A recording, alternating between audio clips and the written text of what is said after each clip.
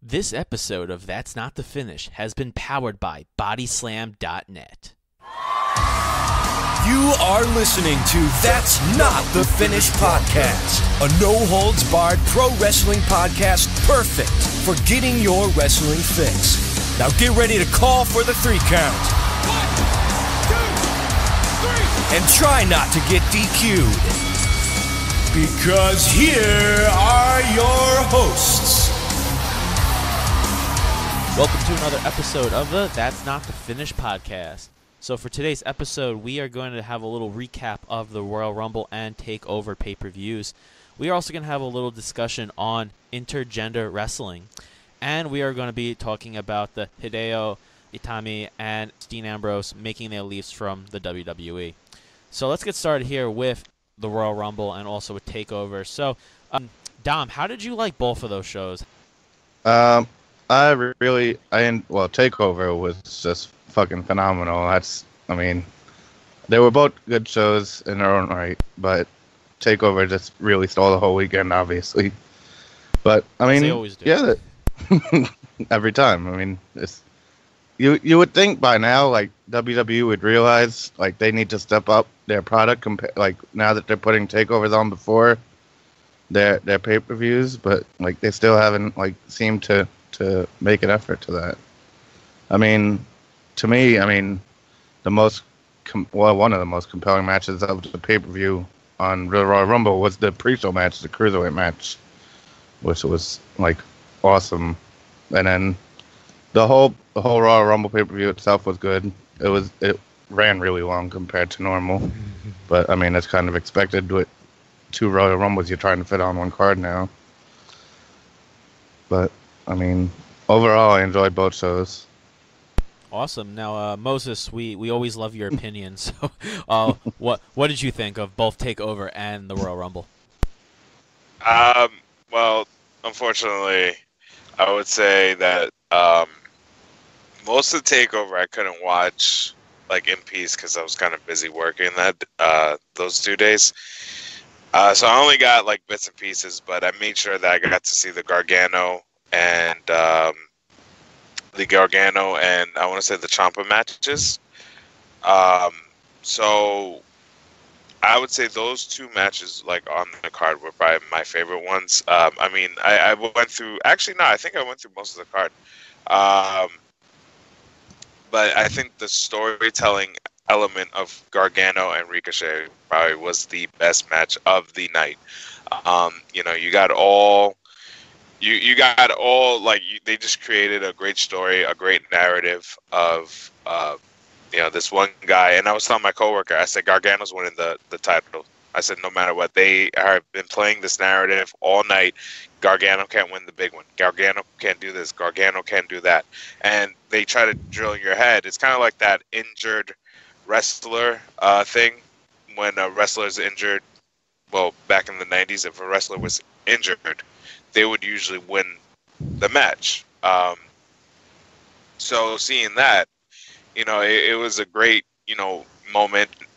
Spoiler alert, when Tommaso Ciampa and Gargano was on the stage, that was even a wow, because, everyone wanted a DIY, reunion, and, that was one way to end a takeover. I think that was as powerful as Tommaso Ciampa turning on Gargano. And I want to say the Royal Rumble, it was interesting. I liked it. The only thing about the Royal Rumble, I really wish they did, and I was telling you guys. I think I was telling my coworker this, but how awesome would it have been? And this also goes to an idea that I had pitched to a friend of mine who, worked for WWE, and we'll get into that later on some episode. So I thought it would be a great idea with Selena Vega and Andrade, I thought they should have kind of mimicked each other, have Andrade do the same things Zelina did, but have him last longer. And I think it would have been hilarious. Granted, I think it would have taken the seriousness of his gimmick, but I think it would have been a great moment. I think it was great psychology from Selena Vega to do that, because how many Royal Rumbles have we had? I think like 33, 34. And how many times has someone ran under the ring? But I had a great idea, and I think that they should do this in the future, is have someone from NXT who's white hot, like Gargano white hot, like, kind of like Daniel Bryan pretty much of 2014, where if someone took his place, they would boo that person out of the building. Have someone like that enter the Royal Rumble from the NXT brand and have them win the Royal Rumble so that they could choose somebody. Like I told my coworker, how cool would it have been to see Gargano enter the Royal Rumble, actually win the Royal Rumble, and then you create a match between him and Daniel Bryan for WrestleMania. Yeah, it's definitely something that I was like thinking about too during the Royal Rumble. Was imagine if they actually just one day had an NXT wrestler that is like one of the top names on the NXT brand, like actually win the Royal Rumble.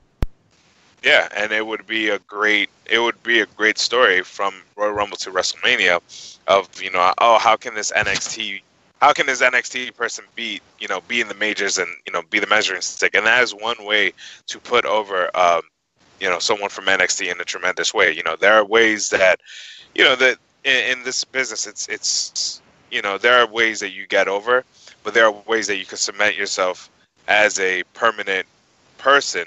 Hey, Dave. Hey. And there's a way to do that. Like whoever broke when Brock Lesnar broke Undertaker's streak, he'll forever have heat for breaking the streak. Now that's something that will always be cemented in wrestling lore. Same thing applies to NXT. That is one way you could put someone over, and that's one of those special moments in wrestling where it can't come back again once they do it. Exactly, yeah. It's all about like cementing a specific wrestler's character for their long-term career. With Brock Lesnar, yeah, he gets heat about beating the Undertaker's streak, but he's also like known as the guy that broke his streak. So like if you had Gargano actually have a match with Daniel Bryan by winning the Royal Rumble, he would always be known as the first NXT superstar to actually win the Royal Rumble. And that would what he would be like known by. Say if he or somebody else in the future from NXT was to actually win the whole thing. I think that's definitely a really great idea, like how to cement a future NXT superstar, one that's actually white hot, and then basically have them go on to the main roster with that reputation or with that thing like on their resume, basically being the first NXT superstar to do that. So like with Dave, you actually got a prediction going in in our last episode where you actually said that you were predicting a DIY reunion, and it seemed like you definitely got that. So yeah, I mean, but like right now, it just seems like it was a sign, like it, with Gargano and Ciampa at the like standing together with their titles. Do you actually think that it's going to that they're actually going to form DIY, or do you think that this is just something that they're going to be like, or do you think that they would have like a different name or something like that? Yeah, I think that these guys are going to be staying in NXT for a while now. I mean, these guys are just mainstays at NXT right now. I mean, for them to come up to the main roster now would be a huge mistake. So if they're really going to go towards a DIY heel tag team, I would definitely go down that route. But my question would be is how would they drop their belts if they were to do this? And if they drop their belts, would they bring them up to the main roster?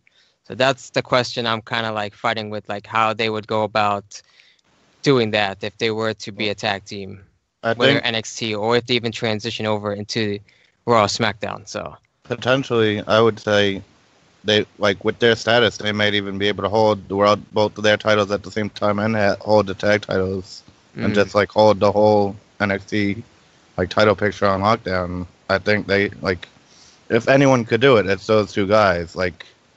I don't think there would be an issue with them holding both the two main titles and the tag titles at the same time. And then also, I mean, if they weren't going to give them the tag titles, but they wanted to bring them up, I think for them it would be the case of they would get called up without even dropping the titles, and it would be like they're going to be forced to relinquish their titles on their own terms instead of like losing them in a match. So they would hold it. So it'd be more like a hostage situation in a sense, right? Either, well, that I wasn't even thinking about that, but yeah, that's a good possibility as well. But I was thinking more along the lines of, all right, they get called up and then they like vacate the titles because they're on the main roster now. Like, yeah, they could go that route if they want to. Yeah, that could work too. And then they would like, I guess, like hold a tournament or what, like how they would normally hold like a tournament for the titles or like have a battle royal for the number one contenders and all that stuff. It was basically like how Asuka, like how the NXT Women's Championship was like when Asuka vacated it because she was undefeated in NXT, and pretty much like what happened was when she dropped the title and then they had like I think that they had a fatal 4-way for it, and that's like basically what they did in order to find somebody to take to step up and become the next NXT Women's Champion. So possibly. And like a tournament or some sort of fatal 4-way is always possible for those titles if they were to do like some sort of DIY reunion and then basically just like hold the entire NXT title scene down on lockdown. But yeah, they could definitely go that route if they want to, but that would be interesting though if they did that. Yeah, totally. I wouldn't mind seeing it. I mean, I think it would be pretty cool to see. I mean, when's the last? Well. The Shield was the last team to actually like hold like all the belts for a while. Not really. I mean, Ambrose had the U.S. and then Roman and Seth only had the tag team, and that was it. Yeah, I think it was so no one's had like heavyweight belt and all the other belts at the same time, really. Since Evolution, and that was 15 years ago. Yeah, about that. Because you had Randy as the IC, Batista and Flair tag team, and then Triple H was the gold NWA title. That was I think the last stable to do that. I actually thought the Nexus did something like that, but I don't think that they did. I think they actually started winning their titles after they broke up, which is actually kind of I don't know. That was like the one era that I missed. It was the whole Nexus era. I came in at their disbanding, so I couldn't tell you about Nexus. Yeah, that was actually but yeah, I think it was actually Evolution that like was like the last stable that actually like locked down the entire Raw roster, the whole title scene there. But yeah, that would actually be really interesting to see Ciampa and Gargano actually do that. But yeah, before we move on though, Dave, what did you like most about Takeover and the Rumble, or not like about it? What did you hate? Oh no, I love both events. I like the whole War Machine, the entrance. They have the Viking thing going. That was awesome. Yeah, because I was reading a piece that said that all the people involved in that was actually their family and their friends and everything. So that was kind of pretty cool, like a backstory really cool. Kind of deal. Yeah. I was like, I think Hansen's wife was actually one of the Vikings standing there too. So Sarah Logan. Yeah, that's what I heard too. Yeah. She was actually in that too. She had like a helmet on, a plate helmet though, so like you didn't really see her face, but people were actually able to spot her. That's cool. Yeah, I enjoyed Takeover. I like the Bianca Belair Shayna Baszler match. I like the finish because Bianca never tapped out, and she can make a case for a rematch and saying that she never lost, but technically she did lose. As far as the Rumble goes, I like both Rumbles. I felt that Becky shouldn't have tapped out. I felt she should have passed out the same way that Bianca Belair passed out at Takeover. But I mean, it is what it is. I mean, I think it was the right decision to have Asuka win the belt, but keep the belt. But they could have gone that route where she just could have passed out and just kind of, still kept the credibility. But she's still on fire as is, so I'm not gonna nitpick on that. Well, you know what? I'm kind of glad that Bianca Belair, wow, Belair, Bianca, kind of ironic, but Bianca Belair lost because she doesn't have this Asuka pressure anymore that how many wins is she gonna have until she loses, and then what do we do after she loses? Because look what happened, what they did with Asuka. Yeah. on SmackDown Live. She had, she was undefeated at NXT. She was undefeated going into WrestleMania, and then that was like the shock value right there when Charlotte beat her. Yeah. So, ever since then, what has she done aside from this? Like finally getting the title. Yeah. But that's my 2 cents. It is what it is. I mean, personally, like what I liked, I liked Takeover. Takeover was really good. Gargano taking on Ricochet, that was just insane. I don't know how the hell Ricochet can do half the stuff he does in the ring. It's insane. Black taking on Ciampa, also really good, and just like the whole finish of the night was phenomenal. And of course, the Rumble, it was okay. I mean, like I can see why some people were complaining. Let me put it like that. And there was a couple of NXT wrestlers I liked in both the women, in the women's Rumble and also in the men's. For example, in the women's Rumble, I actually really like seeing Casey Catanzaro. She is probably going to become like the next Kofi Kingston when she goes into the Royal Rumble matches, because the stuff that she was doing was pretty insane. There was also, some debate too about what would you rather see, more NXT talent going into the Rumble matches, or would you rather see like legends or like semi-retired wrestlers coming into the matches just to come back for like that one night? And it was kind of interesting. I personally like a little bit of a mixture of both, but I say you should really give the NXT talent, like the chance of the spots in the Royal Rumble more. Like with the men's, it was interesting seeing Jeff Jarrett, in number 2, and don't get me wrong, like, he was he was hilarious there, like talking with Elias and everything, and that whole spot right there. But there was like some question, like because some people were actually complaining. Obviously, everybody has a complaint, but they were actually wanting to see more legends in the Royal Rumble matches. But complain? Like, why? Yeah. I mean, people complain about everything now. I mean, but I mean, I kind of agree with that side of the argument, though. I mean, so you would want to see more like I'd rather see more like older guys, or like some like, I don't know, random people that we wouldn't get the chance to see otherwise, because like the NXT people, they're all gonna have their time to shine later on. Like, I mean, it's not like, I mean, the issue, I guess, here's my main issue now, is because it's changed over the past few years. Right now, like when an NXT person used to show up in the Rumble, that used to mean it was their time to come up to the main roster. And now it's just they'll show up for the Rumble, and then they'll go back to NXT. And it's kind of hard to distinguish who's going to be sticking around on the main roster and who's just making a one-time appearance. Yeah. I mean, when that one Chinese wrestler in the women's Royal Rumble, Xia Li, when she came on, like basically almost not too many people really knew who she was. Nobody knew her. Yeah, I had no clue who it was. Yeah, but if you watch the Mae Young Classic, it's like one of those things that. But she's probably actually going to be making her NXT debut now. So that was actually like, I don't even think that she even like had a match yet in NXT. But that's actually kind of interesting, is that they're actually bringing her into the Rumble before they even bring her into NXT, which was pretty intriguing. Yeah, but well, I have to disagree with you there, Dom. Of course. What else is new? Well, oh, shut up! Shut up!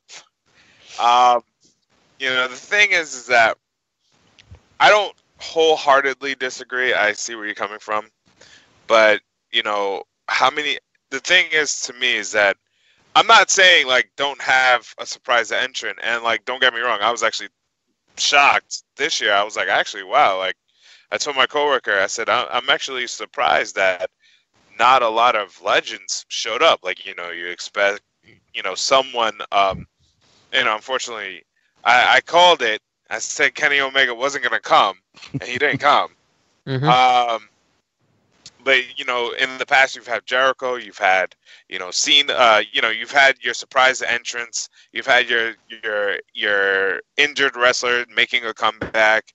But this one felt good because this gave NXT people an opportunity to do they get their will they get their time in the future? Absolutely. But this kind of gets their feet wet, in the big stage, and this also gets, there are a lot of fans who aren't like us that look at NXT, and I'll tell you this right now, I don't watch NXT except for takeovers, but, there are people that are even worse than me that don't know who Johnny Gargano is, that don't know who Tommaso Ciampa is, that don't know, Zelina Vega and what's her face, Shayna Baszler. There are people that don't know these people, and this is their way of being introduced to them. Like, for example, when Bo Dallas was the first person, I think he was the first NXT person to come into the Rumble, I had no idea who Bo Dallas was. I was like, who the hell is this random guy that looks like he should be, he looks like IRS's son for some odd reason. You just couldn't believe it. Yeah, so shut up. Took me a minute to get that.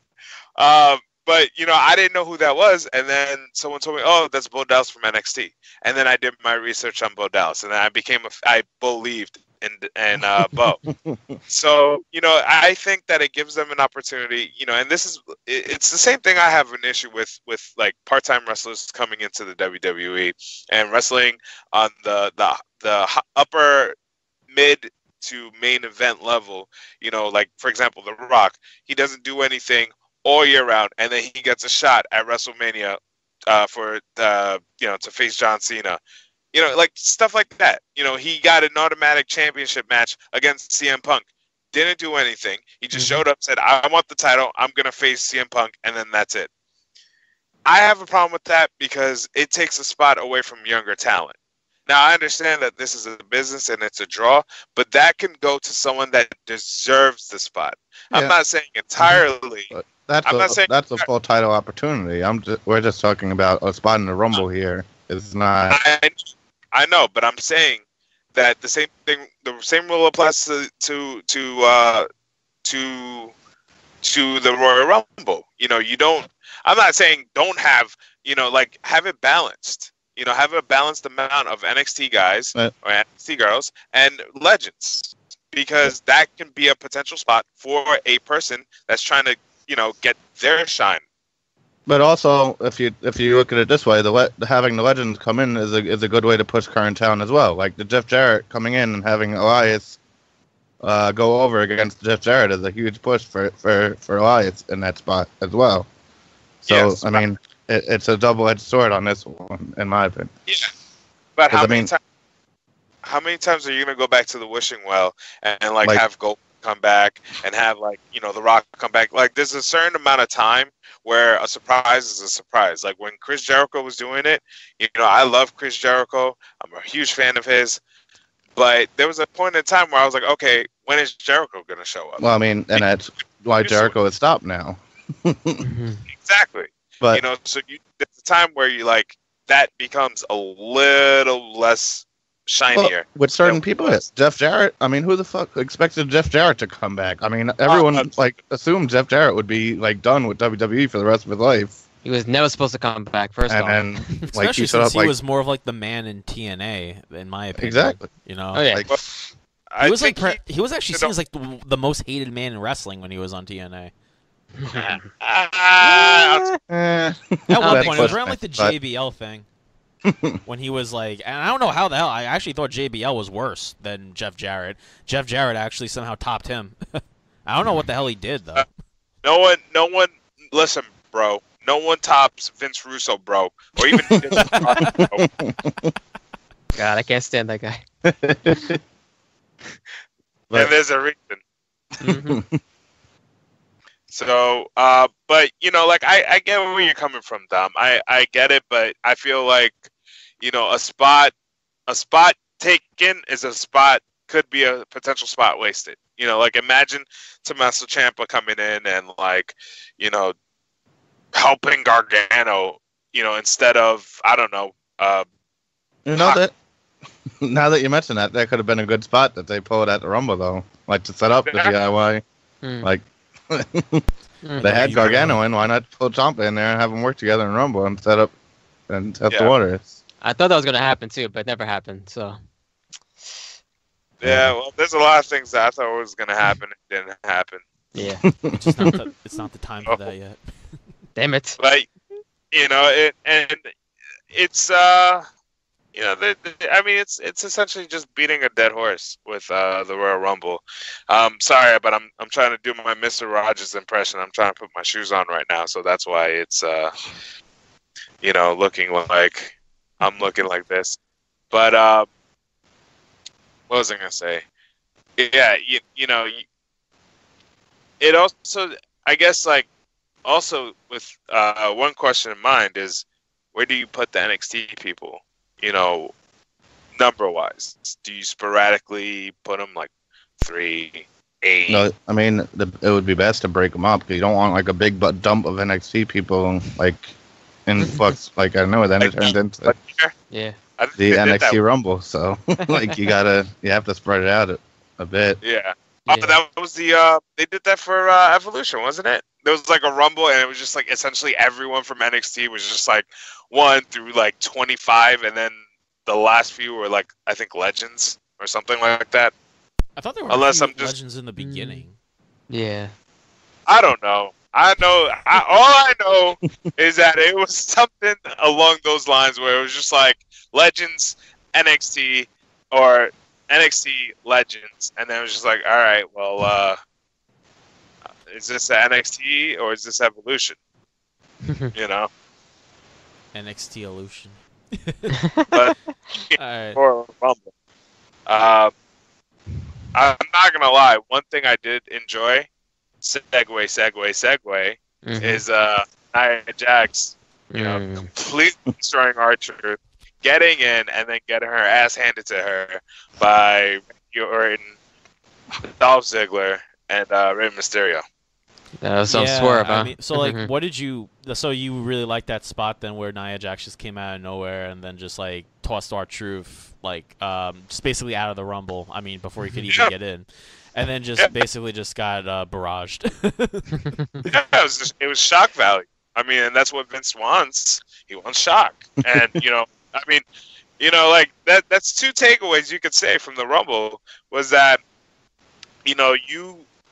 who was gonna think that Nia Jax was gonna come in and just like, I don't know, tear the house down for like 2 seconds and Yeah, pretty much. destroy R-Truth and like do all of that stuff, and then like the fact that WWE even went about and actually let and I'm not one for domestic violence. I'm anti-domestic violence, but the fact that they pulled the trigger and allowed a man to hit a woman in a sport where they fight was rather interesting, because I actually spoke to my coworker and he was like, how can you support this? I said, it's professional wrestling. Yeah. You got Like, calm down. you got an old man who walks down the ramp once a year in goth clothing pretending he's dead. You got his brother, who's the mayor in real life, sells insurance, and was previously a dentist, a fake character that went to WCW, and he was burned alive. Like this, we're in an industry where there's a tax guy that attacks people, and there's a rich guy that kicks basketball balls away from little children. And TNA has been doing this for some time now. The Indies have been doing it for some time, where they'll have an intergender match, and a woman will go after a guy, and the guy will go after the woman, and it's all in good fun. It's a sport. It's entertainment. It's just people are too. They're too not soft. Uptight. Like, Yeah. I think it's just more of like the sense of that they just don't know like what to do with seeing something like that, and I think that honestly, I think like the whole domestic violence thing is a bit like of a leap because like you said, the whole thing here is like a show. Like literally, if you have a guy take a sock out of his ass and then say that's a cobra and then hit you in the mouth, I mean, okay, like, and if that like wins you the match, and like, okay, so what's wrong with seeing an intergender match if this whole thing here is basically supposed to be like a superhero fight or something along those lines, a show, then there's really nothing wrong with it. And like honestly, some of those matches are actually pretty interesting in a sense too, because you get to see, someone from a completely different division take on somebody from another completely different division that normally don't mix around too often. And then you have like some wrestlers that do it more oftenly, like Joey Ryan and James Ellsworth. They were big on intergender wrestling. But then like you have just like some of these matchups here that you like normally like possibly like, wouldn't really see too much. Like for example with Lufisto and Necro Butcher. And some other like really like death matches between men and women, and it's all just for like what you guys were saying. Why did not Nia Jax come out the 30th spot and just like wreck house for shock value? And it's something that people aren't expecting to see, and they see it. I mean, also, all right. Here's the thing: like when Nia came out, I was like, I wasn't like feeling it at first. Well, personally, I'm not the biggest on Nia Jax, and that's why. But the way they did it was really well done. Like they like as soon as they started like working with it, I was like, they're actually working it really well. Like you have someone like Nia Jax who can like kick ass in the men's division. Like it's not a stretch. Like the people who see it as such a stretch for as well. Like for Nia Jax to be getting in the ring with men, like she's gonna get her ass beat or whatever. Or why would you let her compete with them? She was fucking people up. Like she did honestly, and someone else has said this. She did better in the men's Royal Rumble than she did in the women's Royal Rumble. I mean, she threw out what's his name, Mustafa Ali. I mean, for God's sakes. I mean, that's not that much, but yeah, but it's Mustafa Ali for God's sakes. I mean, the guy needs like all the shine he can get. Yeah, but I mean, I don't hate it. But. Yeah, the way they handled it was really well. It was really well done to me, and I thought it was a great spot, and I thought they handled it really well. I mean, there was people like getting all up in arms. Oh, you can't like. I don't like. It's not that big of a deal. I mean, for us, we've been like watching wrestling for the longest time, so we know like we understand intergender matches, and we understand like we know it's like not a huge deal, and like there are like plenty of female wrestlers that hold their own and like beat the crap out of them. Like Candice LeRae, someone like the first time I've seen her, she was in an intergender tag match, and she was just like messing everyone up, and like she really stole that whole matchup from me. And I was like, damn, why can't they do this like in WWE? Like if they allowed them to show this side of them, like it would get people like really get behind them as well, and it is a good way to push like their talent as well. And everything. Sorry. No, go ahead. I was gonna say everything is just politically driven now. Like we've had match. I mean, look at Jeff. Speaking of Jeff Jarrett, he had a match with China back, in the '90s, and granted, it was a little misogynistic, but the fact that they were able to work a match, like a lot of people are under like putting WWE under fire for supporting this. Meanwhile, like slamming things like Gillette, which I understand why you slam Gillette for their ad, but the thing is, there are so many promotions that don't get to see the light of day as like WrestleGate or or even ROH, NJPW, WWE. Like there are people that aren't able to have a camera crew. They just have shows, and they do intergender matches all the time, and people don't look at that. They don't bat an eye. It's not. I can see where they're coming from with like, don't. This promotes violence against women, but realistically, this is MMA. Like, I mean, it's not MMA, but it's, you don't go to your son and say, hey, you want to watch this? You're not allowed to because it promotes violence against other people for no reason at all. You don't do that. It's a double standard, and we know, shocker, I can't believe I'm going to say this, but wrestling's not that real. Oh my gosh. Yeah. Oh gosh. Is So, Santa Claus not like, real too? it's a show. It's supposed to make. It's supposed to make you get a reaction. It's supposed to it's supposed to it's supposed to be like any other form of entertainment. And these people, these people, and I've said this time and time again I think our first podcast, these people put their time and bodies on the line day in and day out to make sure that you get the best show that you could possibly get. And that's what they try to do. And they're coming under fire for something that has been going on for the last, I don't know, over a decade.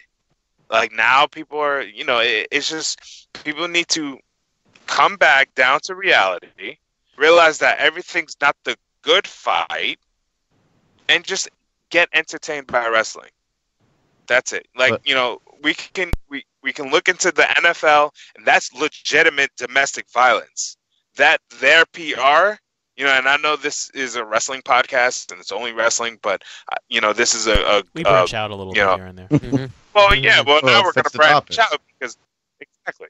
So the NFL, when they were having a slew of domestic violence, things going against them with different players, then they had the whole CTE thing going on because of the movie Concussion. They were under a PR. They had a PR black eye for some time, and they just kind of swept it under the rug.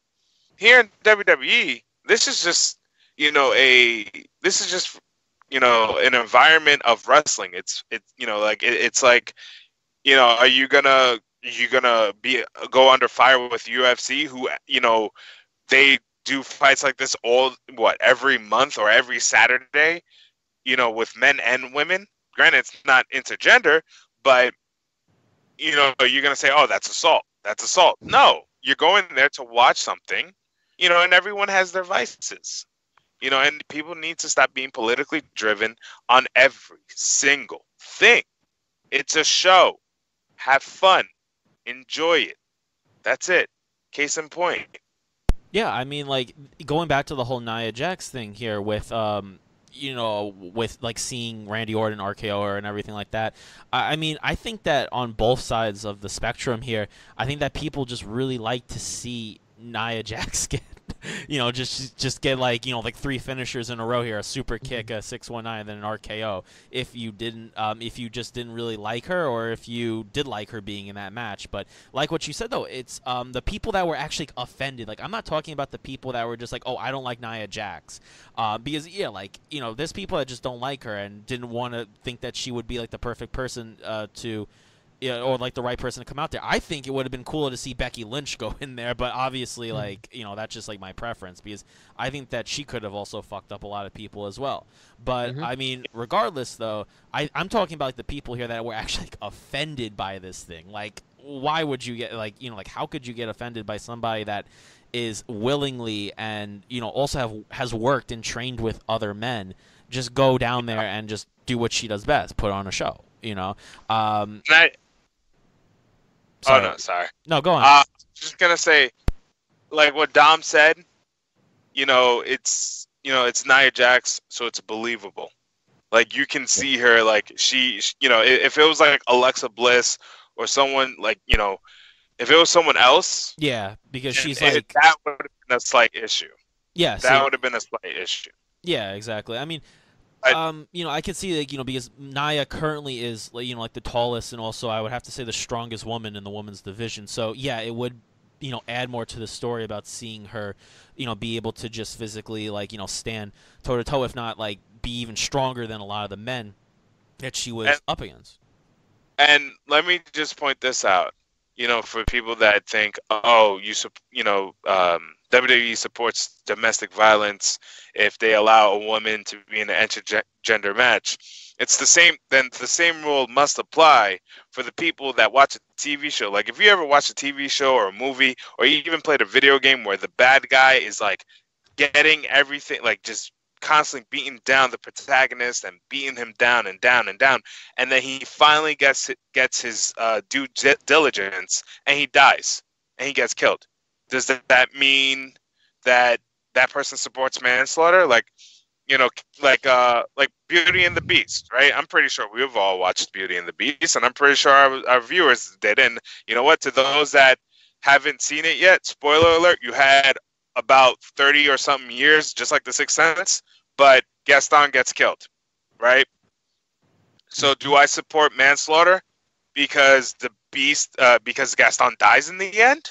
No, it's a movie. It's fictitious. And I'm just going to leave it at that.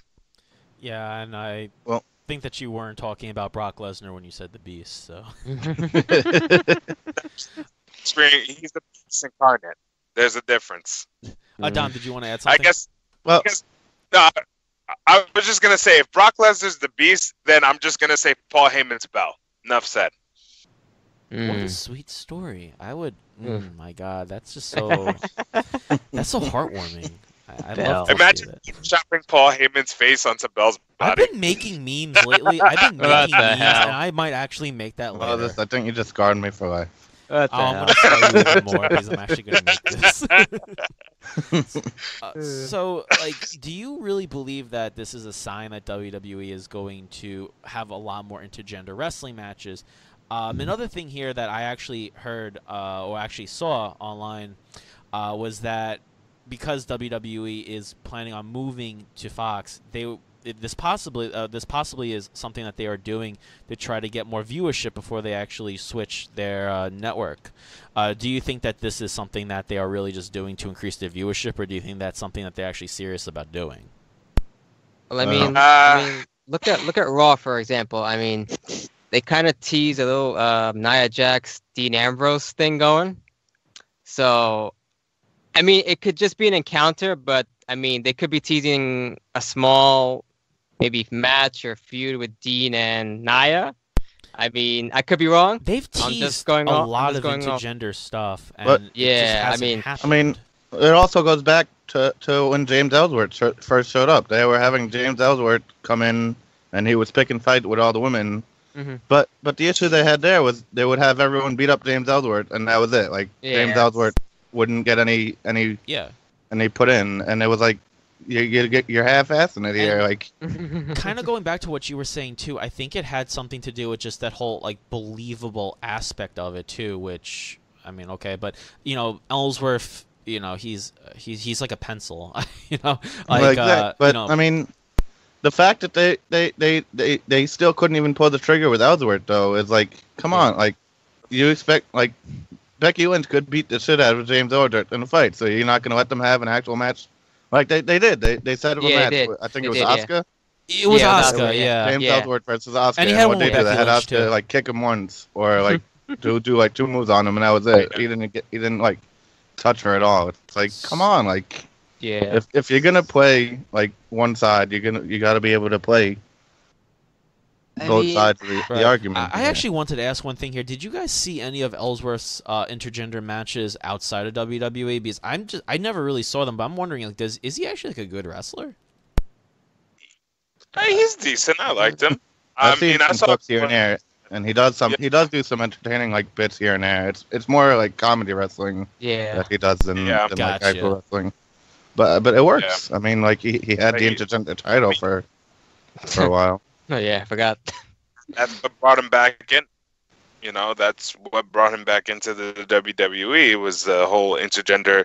Because the thing is with WWE, exactly. Once, and that's the thing with the indies, and that's another topic for another day. But a lot of these guys that come back, it's because WWE realizes that we messed up. Let's bring them back, and then they mess them up one more time. Case in point, Kurt Hawkins. Yeah. God. Exactly. Well, I'm hoping for WrestleMania as his streak ends, but I could be wrong. Time to end the streak, guys. Time to end that streak. Yeah, that's right. But anyway, back onto topic. They teased it a lot with the James Ellsworth, but they never pulled the trigger, and I think this was their way of testing the waters even more. Yeah. And I think it's a potential. I don't think they're actually going to go through with it. There was small backlash, and I think they're going to see that small backlash, and that's going to be enough for them to say, all right, we can't actually do this.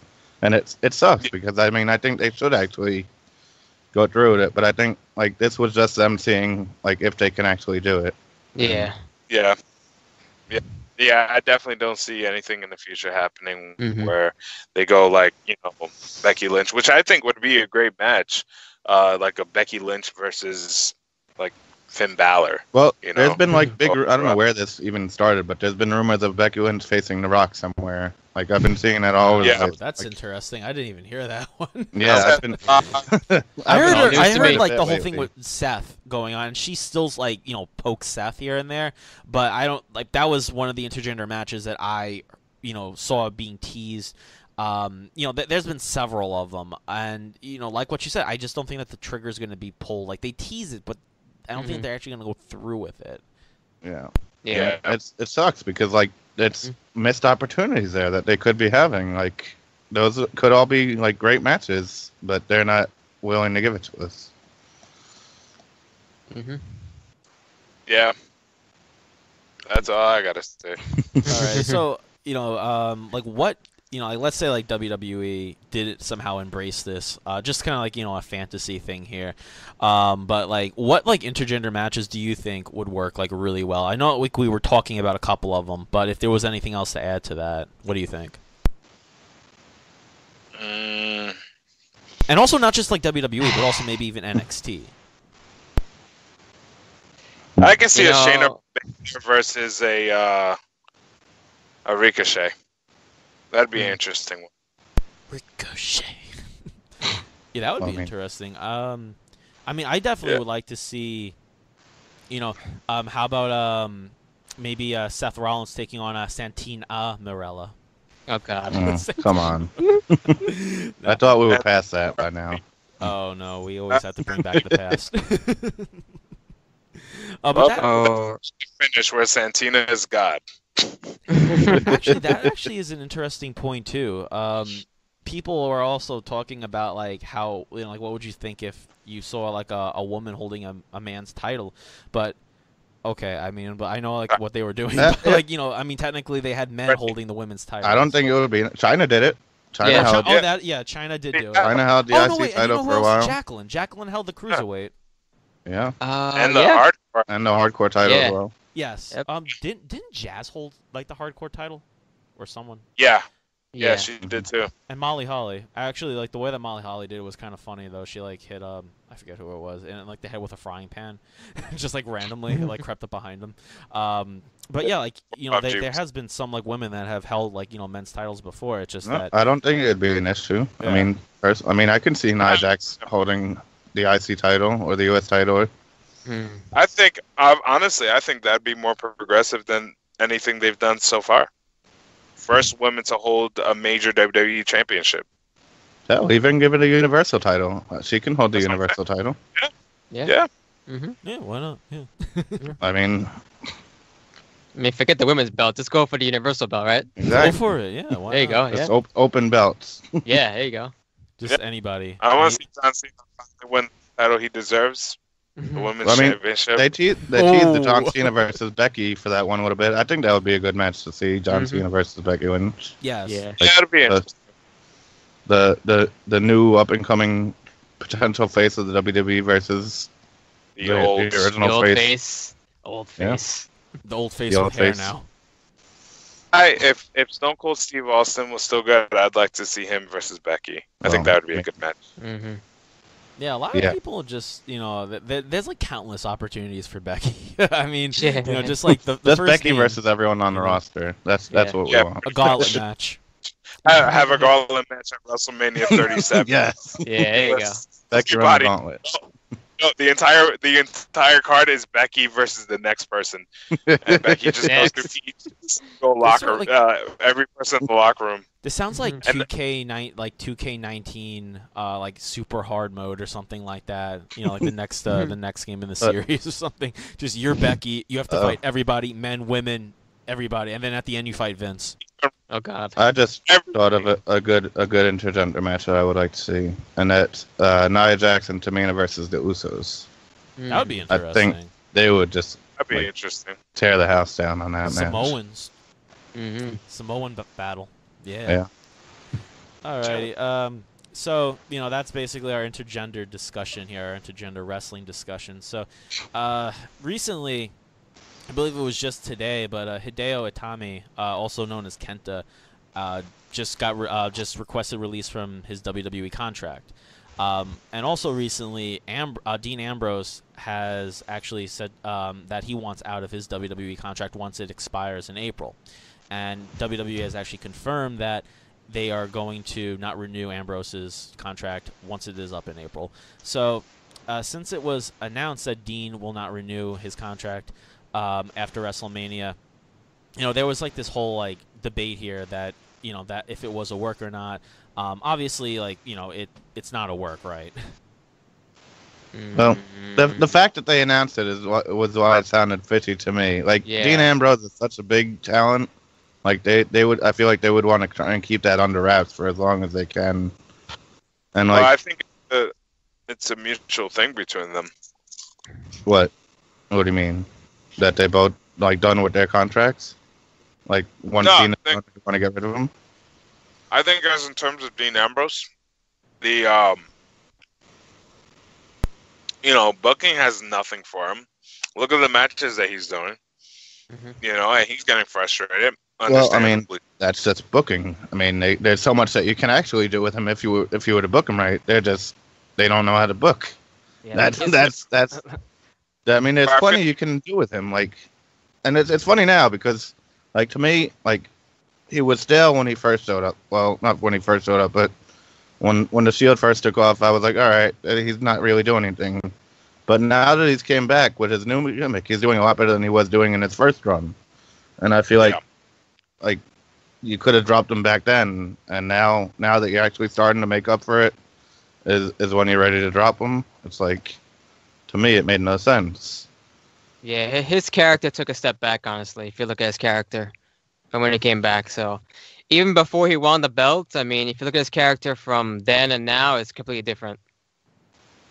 Oh, yeah, and definitely like when he was in like CZW, I mean, the guy was a beast. Like, the guy was like a lunatic, Well, I mean, all they had to do was like book him as an actual lunatic and like book his character right, and it's just like they dropped the ball on it. They were trying it. They were trying to do it, but the thing is that I think that when he came back, they were trying to put less focus on him being like the lunatic fringe, which he was supposed to be, and then they just started to try to make him like this, like just strong, like this just brute of like a heel, where I don't know, it just like doesn't have the same feeling at all compared to like when he was more of like a face wrestler, where he was just kind of like he really just let like his craziness show. Here he's just kind of like, oh, I'm just like gonna be a dick, and like he doesn't have like that same feeling anymore. Like he just feels like a regular old heel.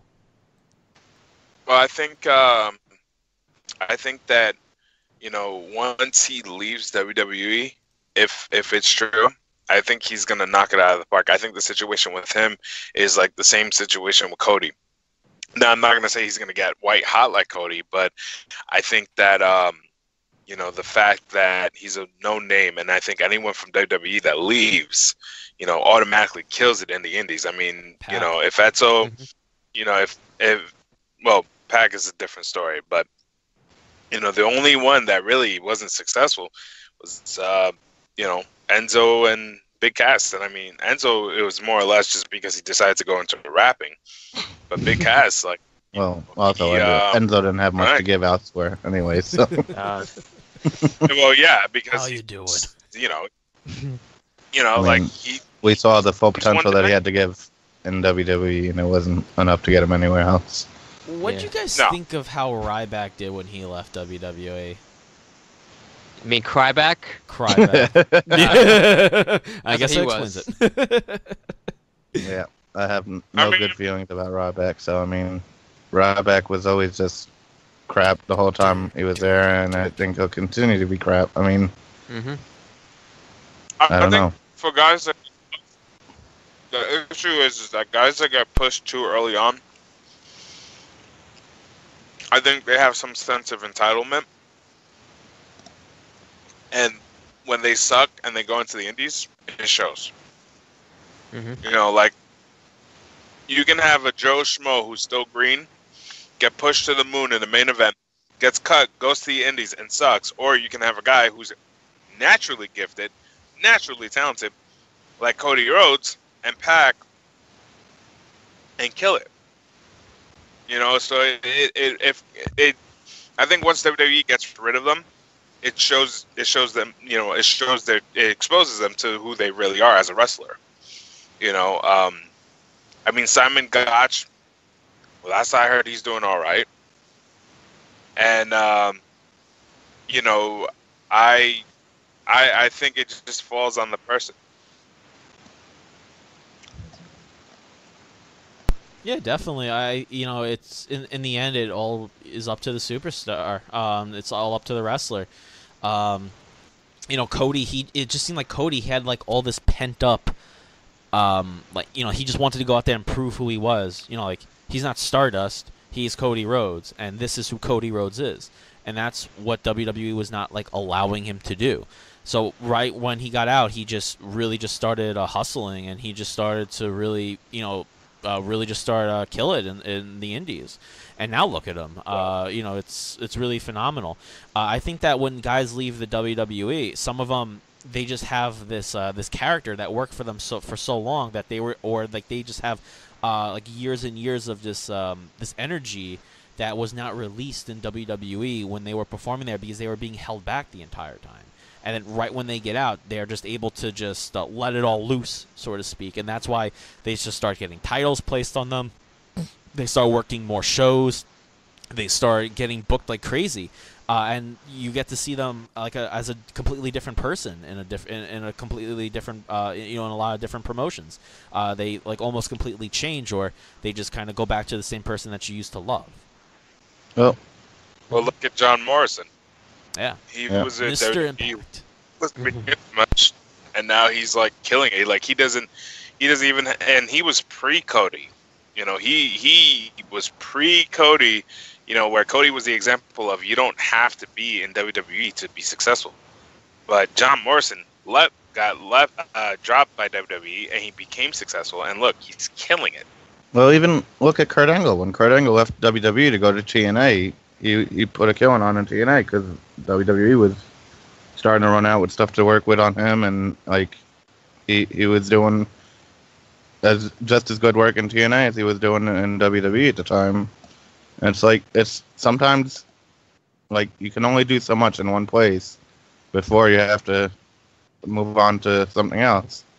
And also, like, WWE is kind of like, it's like a limiter. It's like you put someone in there and you're only allowed to work at like 40%, 50% of your potential. Yeah. Like, look at AJ Styles. AJ Styles, I would say, I mean, he's still fucking killing it, but I mean, he hasn't been giving everything that he has, in my opinion, to what we could be getting out of AJ Styles. Shinsuke Nakamura, another perfect example. I was about to say him. Yeah, Shinsuke was what his last match with AJ Styles before he came to WWE. Fucking was incredible. And then look at the match that they put on at WrestleMania. It's like, come on. Yeah, it's. And now we just lost to R-Truth. Oh boy. But actually, I mean, I'll be real with you though. I mean, I watched R-Truth when he was Ron Killings in TNA.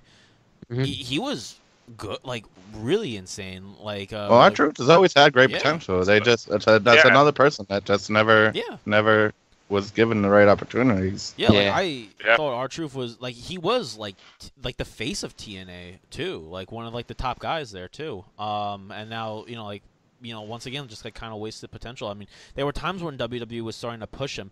I mean, like I know they just put the U.S. Championship on him, but like I don't know. Like it seems like they start doing something with him, and then they just start, not anymore. So it's really weird with him. That's everybody though. I mean, not everybody, but a lot of people. They'll push someone like Wade Barrett, and then I guess we're gonna just give up on you midway. Yep. Bye. That's just how they are. Yeah, totally. So like, if Dean is like really serious about leaving the WWE, do you think that he would set sights? Like, what promotion do you think he would set his sights on? Like, do you think it would be AEW? Do you think he'd actually go back to CZW? Do you think he'd go to a different promotion, or do you think that he might even just quit wrestling altogether? I mean, it's it's tough to see with Dean because Dean's such a confusing individual. Like, you can see how frustrated he was with WWE and just in general his attitude.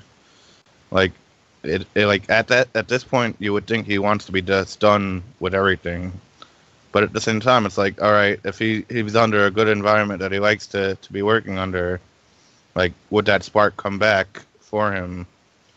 And I mean, I think for him, I think New Japan would be somewhere good for him to go and work in New Japan for a bit. I mean, I would say AEW, but personally, I don't know. I just don't think he would really fit in AEW right now. I honestly don't even see him in NJPW. I see him in ROH. Or Impact. I guess. Not Impact. I don't know about Impact. I think, ROH. honestly, he would be better in ROH. Like, that's his, like, ROH is like that type of environment for him. Yeah, I could see him like maybe working in the indies for a little bit, and then because I know Ring of Honor lost a lot of talent, I could see him maybe going there maybe afterwards and kind of signing with them. I think that would be a good spot for him to kind of showcase his skills, and he would have a little more freedom than what he's having right now as far as character development and whatnot. So I think still he'll have freedom too to like go to other promotions. Mm-hmm. But yeah, I mean, do you so like if Dean was like to go, do you and maybe like 5 or so years down the road, do you think that we would ever see Dean in the WWE again? Never say never. Yeah. Yeah, I mean, You you never say never, but at the same time, it's like, with someone like that's that frustrated with the company, do you really think? I mean, I guess no, that's true because we saw Jeff Jarrett last come back. We never thought we'd see Jeff Jarrett come back again, and look what happened. Exactly. So it's like, Yeah, it's all timing. Yeah. Ultimate Warrior. All these guys claimed that they were never going to come back. They came back. yeah. I mean, As Vince said, the door's always open. Mm-hmm. I mean, here's the thing: if he's looking for money in 5 years, we'll see him again. That's Totally. my thought. Yeah. Yeah. Oh, yeah. I mean, the same thing here goes with Hideo too. Some people are guessing like where he's gonna go, and a lot of them were guessing Noah, and like or New Japan. I think like honestly with Hideo's situation, it could also just be like a factor of like just like like homesickness in a way, because I know that especially like when you're a foreigner living in a different country. It just doesn't feel like home to you, and I think because like, he's been in the States, like for a while, and, I think like he's probably gone back, on fourth to Japan, but I think that he potentially might, go back to, his native promotion there, which was Noah, which was a lot of people thinking, but I mean, I think New Japan is going to try to, grab him. I could see that. I mean, Hideo was lights out, before he signed with WWE, and they know his potential, and I'm pretty sure that, especially that all these people that they lost to all these people that NJPW lost, I think that they'll definitely try to refill that with people like Hideo Itami. Yeah, I could see him going back to Japan in some form or fashion. It's just a matter of where he'll land. So, maybe we'll see. Yeah. He honestly could go wherever he wanted. Honestly, I mean, it's just like he got screwed by his injury. Like, it's not like a matter of like just it was bad booking after his injury, but it's like we know what he can do, and we already know that he's got whatever he needs to succeed, and he can just snap right back into it. It's just finding the right home for that. Yeah. Yeah, totally. Like, in Japan, you have New Japan Pro Wrestling, which is like the biggest wrestling promotion right now in Japan, and like also expanding abroad. But then like you also have Noah, which is where Itami, or like during that time when he was performing there, he was known as Kenta, where he was basically developing on. But recently Noah has been getting a lot of attention, like especially with a lot of like Japanese pro wrestling fans. So I was actually thinking, because like Noah's getting more getting more popular, I honestly was thinking that he might even like just try to jump back there, or somehow maybe do both New Japan Pro Wrestling and Noah. But I mean, times are going to definitely tell with that one, though. But I think it would be interesting to see him go back to Noah, because I think that would actually give that promotion a bigger boost in their popularity. Yeah, it all depends too on like the relationship he has with those people. If he's like has any ties with the people in New Japan or even Noah in this case. So if he has good, a good standing with those people, he could definitely work in either promotion. Yeah, definitely. So the last talking point for tonight. So with Hideo leaving, with Dean supposedly leaving, with several reports of different superstars that were just unhappy with their contracts, like the Revival, for example.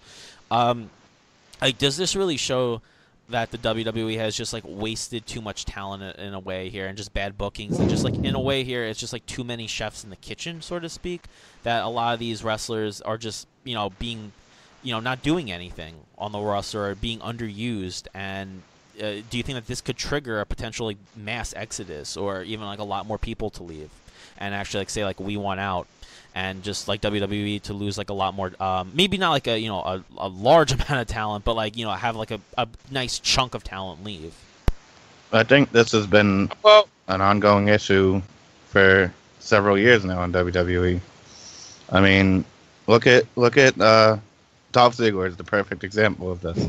Dolph Ziggler was very unhappy with his contract. He was ready to leave, and they offered him this contract that was bigger than every other superstar except for John Cena, just to keep him in contract. It's like, that shows you like the lengths that they're willing to go to try and keep people in their contract, and also the lengths other people are willing to go to get out of their contract as well. You have someone like Dolph Ziggler, who's the top guy that could go wherever he wants and make a killing in the indies, and WWE sees that potential, and they don't want that happening. So what do? They offer him a shitload of money just to keep him there. And at first they didn't do anything with him. They were just like kind of holding him hostage with that money, and now they're finally bringing him back on with McIntyre, and he's been doing a lot more stuff now than he was originally. But it's like, you see a lot of people get frustrated with their contract. Like I see Mike and Maria just asked for their release recently as well. That came out a few weeks ago, and there's so many other people like that are. Neville was a huge one. Neville, personally, he just waited his contract out because that's how pissed off he was. Yeah, even Austin Aries too. Austin Aries as well. Mm-hmm. People, they're just very unhappy with the way they're being treated there, and it's kind of, it's rough because you don't want to see people like that. Like you have the potential to do so much with these people as well, and it's just they're not doing the right things for their wrestlers, and they're not doing the right thing for the fans. And it's like it's hard to see someone like Neville, who could be a rising top superstar that they had, and they just limited him so much. And Austin Aries, they blew that one completely. Austin Aries is one of the best wrestlers around, and they just treated him like shit. It's like, I don't know. It's just frustrating to see. Yeah, like a lot of those talents in 205 Live, like even Aries, in Aries' case, they kind of pigeonholed that guy into submission, and he never got out of that 205 Live show, and they just kept him there. And you can understand his frustration and just getting out of there because they weren't doing anything with him.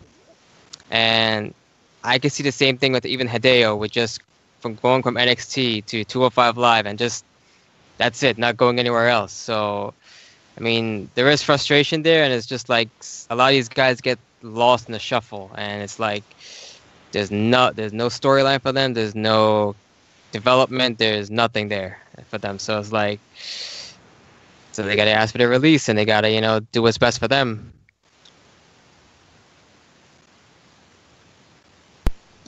All right. There he is. We're signaling. What I was gonna say. I'm trying to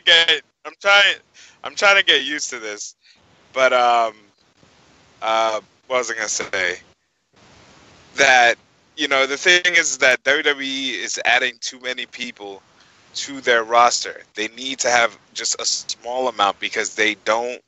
I don't know if they don't like competition. I don't know if they just want everybody, like everyone, like, you know, it's like a kid at a toy store. Oh, I want this. No, I want that. No, I want this. I want that. No, I want this. You know, I just don't think that, you know, it's a good environment for, you know, it's pretty much, you know, inflating.